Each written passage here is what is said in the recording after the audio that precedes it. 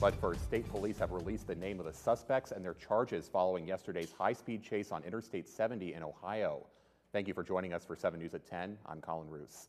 Jamie Friend from West Virginia and Deidre Hines from Parkersburg were both arrested. Both are facing charges of tampering with evidence, receiving stolen property, possession of drugs, obstructing official business, failure to comply with law enforcement, and illegal use and possession of drug paraphernalia. Both are currently in the Belmont County Jail after being released from Barnesville Hospital yesterday. Both suspects are now awaiting arraignment. For more details, visit our website, WTRF.com.